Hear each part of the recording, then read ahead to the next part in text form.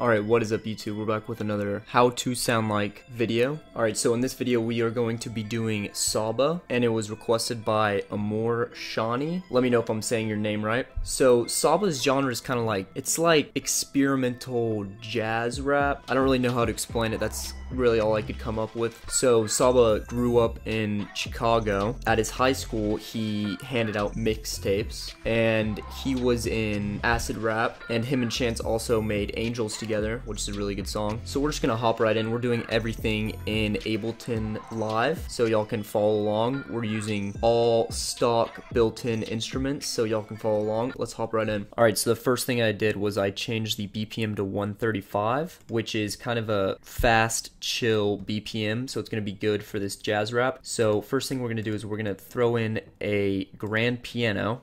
Alright, instead of doing a 4-bar loop, we're actually gonna be doing an 8-bar loop. There we go, and I'm just gonna write out some notes. So let's see if we can come up with something. So one thing about SABA's music is it's kind of offbeat. Not really offbeat, but it has a groove to it. So what I did was I actually changed the grid to off. So when it's off, you can move these notes wherever you want. So if you zoom in, you can actually tell that I moved a lot of the notes to be off beat. And then another thing that I did, I changed the pitch of these notes to make it kind of detuned to give it a little bit of character. So the way you do that is you just go to MIDI control, pitch bend, and you can change the pitch of all these notes. So I wanted like the intro to the song to be detuned and then the chorus right here to not be detuned, so these are different than these. So let's give this intro a listen.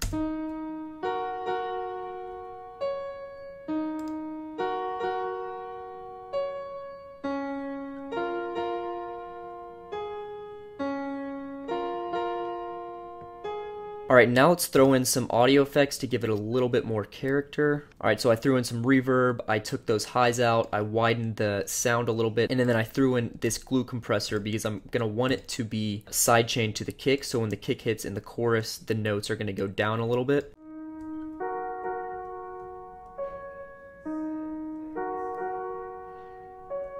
Alright, so right away in this intro, I'm going to want some white noise. So we are going to insert an audio track, and then we're going to go to my white noise. There we go. Alright, so I ended up detuning my white noise down 8 semitones.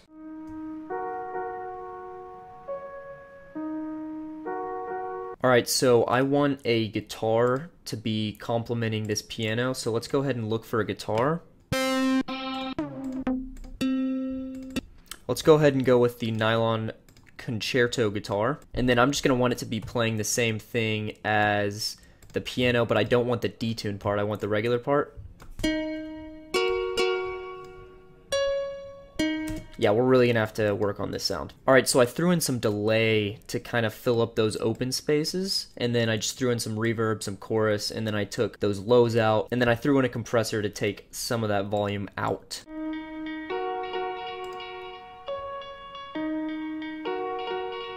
Alright, so next up, let's add a bass, and a really good bass that we're going to want for a SABA type song. Go to your bass and then bass drive. There we go. So we're just going to grab this. I make all my basses red just so I can know it's a bass. And then let's just draw out our bass notes. Alright, so let's give these notes a listen. Yeah, we're going to have to throw in some audio effects, so let's throw in, you know, an EQ to take some of those highs out. Alright, so far our chorus sounds like this.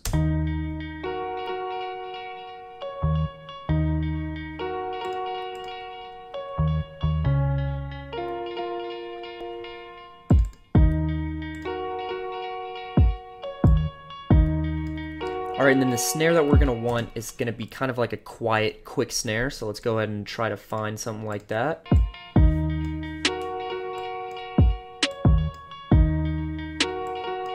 Alright, so for the hi-hats, we don't want something that's like trap and it's like quick. We're going to want like a really rich hi-hat. Let's add some reverb to it, you know, make it sound like it's an actual hi-hat on a drum set. So when the first hi-hat hits right here, you can't really hear these first few ones because I have the reverb really high. And then I also have the highs taken out a little bit and they slowly, gradually come back in. All right, so a big thing about these hi-hats is they're a little bit off beat, as you can see. And just like I did the notes on the piano, I went here, turned this off, and then I grabbed all of the hi-hats and I moved them just a little bit off from where they should have been. So they should have been right here and I moved them just a little bit delayed, so it kind of gives some characteristics to this beat.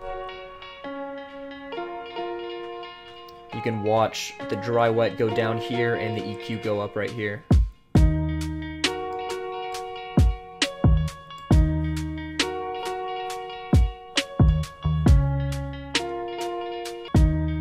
Alright, let's add some just random sound effects because the drums in all of his songs vary. He doesn't stick to one kind of sound, you know? So I'm just going to throw in some random stuff. Let's see what I come up with. Alright, so not only did I add a pop and this sound effect that I actually have in my sound pack, but I also added a new instrument, and it's a guitar that's playing just a few notes during the chorus. And it kind of just brings the chorus to life.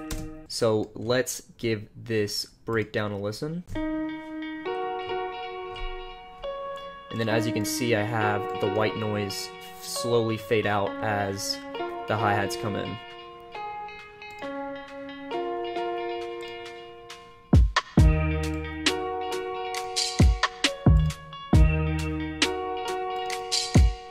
And I added a lot of reverb to both the pop and these snaps.